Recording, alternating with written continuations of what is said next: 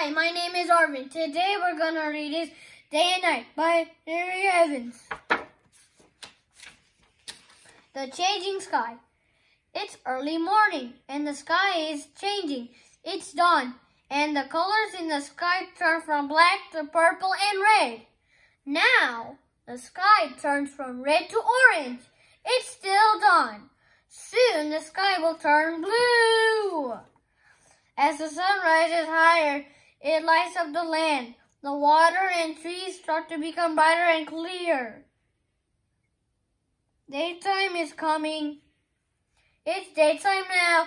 The sun is high in the sky. The sky is blue and the clouds are white. Now it's late afternoon and the sun has moved across the sky. It makes long shadows on the land.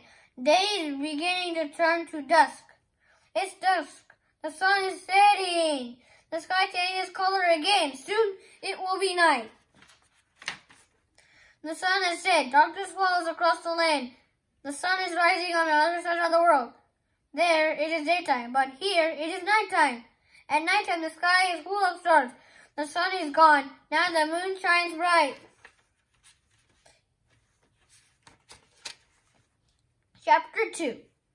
Animals in the Day. Above the ocean, the sun rises. Soon it's high enough in the sky to brighten the water. A school of fish starts to become active.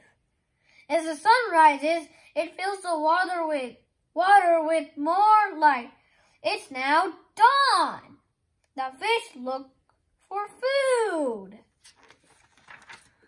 It's noon and the sun shines brightly overhead. A group of monkeys swings through the trees. The monkeys have been awake since sunrise and have a lot of energy to play. The sun shines on the monkeys. It makes them warm. The monkeys have played for hours. Now they will take a nap. It's late afternoon on the savannah and the sun starts to drop. An ostrich looks out across the land. The sun drops lower in the sky. The sky turns orange and red. The ostrich must eat before the sky gets too dark.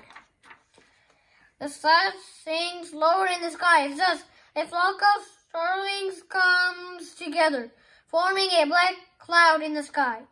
The birds are safe in the flock. They keep each other warm.